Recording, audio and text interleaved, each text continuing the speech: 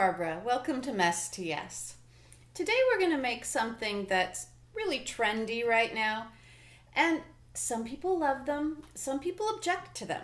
So I'm going to show you how to make a faux rug hide. I got to start that again because it's not a rug hide. Sky. Hi, I'm Barbara. Welcome to Mess to Yes. Today I'm going to show you how to make a faux cowhide. They're very trendy right now. Some people love them. Some people object to having animal hides on their floor. So making a faux one is not only an inexpensive alternative, but it's also an animal-friendly option.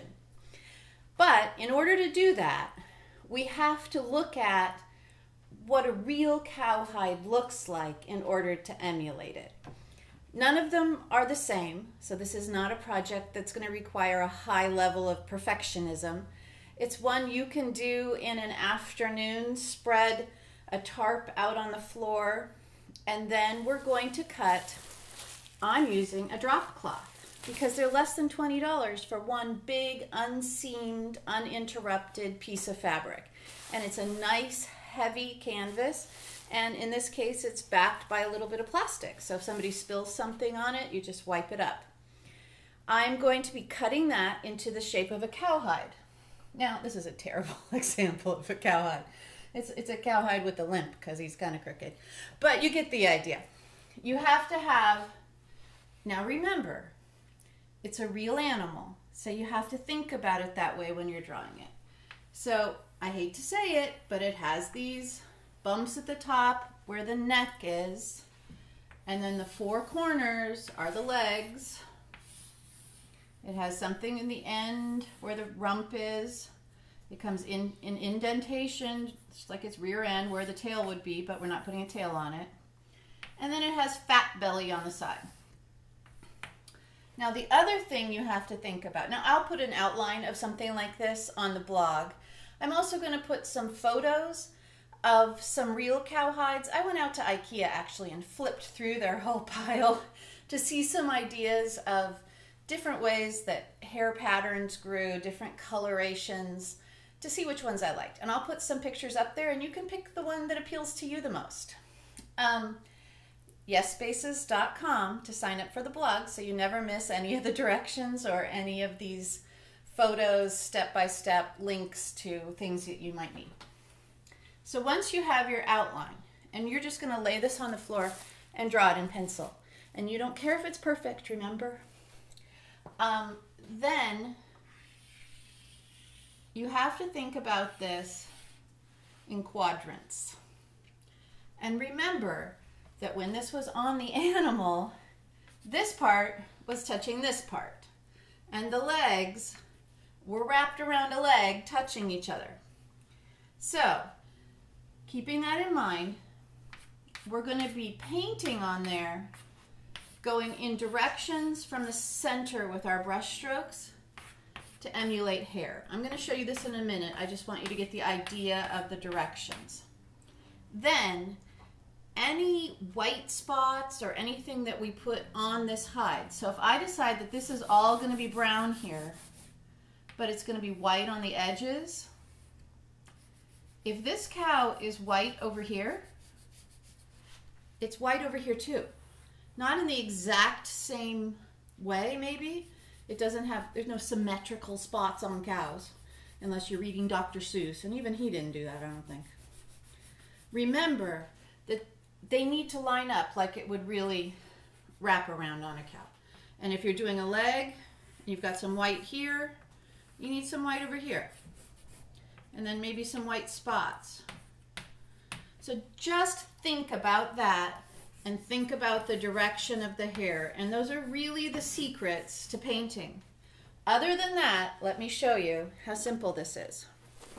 So, we're pretending that I have cut out my cowhide into my shape. I have here a dark brown, a medium brown, and kind of a caramel color. And then I have a white. The way I painted the one that I have finished, that you're going to see in a few minutes, is I started with a lighter base color. Because when I looked at the cows at IKEA, They either had a very dark, like almost black undertone with lighter hairs on top, or a lighter undertone with the browns on top. And that's the look I preferred. So I started going in my direction. Can you see that? Now this is what's going to happen right here. It's going to be solid, and that may be what you want when you first pick up the brush. As you go, it'll get more feathery. So if you don't want the solid look anywhere, you can use a paper towel and brush it off a little bit, and then you'll just get the feathery with some light underneath.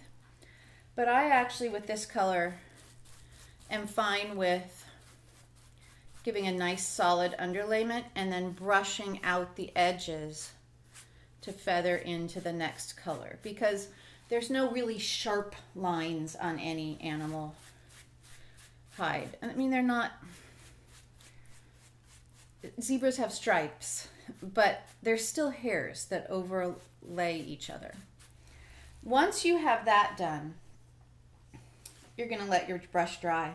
You wouldn't go directly into your dark brown because you're just going to end up with mud. Let one color completely dry and then come back in with your other one. But for these purposes, I don't want it to be too opaque, so I'm pounding off a little of the extra paint. This is where you could put it on the paper towel, or you could pound it off like this.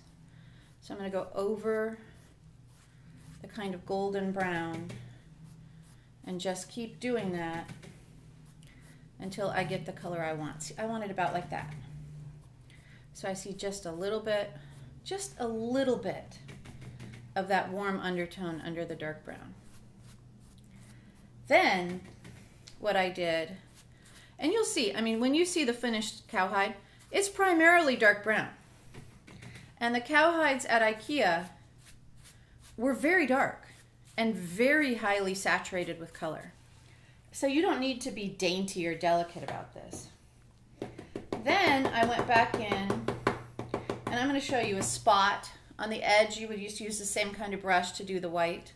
If you want to do a spot, you might want to use a stenciling brush. What defines a stenciling brush is just having a flat, blunt end so that all the paint hits the surface at the same time. So I'm just putting in a spot. It's really, that's it. Don't make it too even. Don't go over it and over it again, because you'll start picking up the dark brown from underneath and you'll lose the white. That's it. Now, you could just cut it out and leave it like that. The edges will fray a little bit if you do that. What I decided to do is I took some felt and I cut it into a 2-inch strip, and I went all the way around the outside of the edging. So all the way around, everywhere. And I just stitched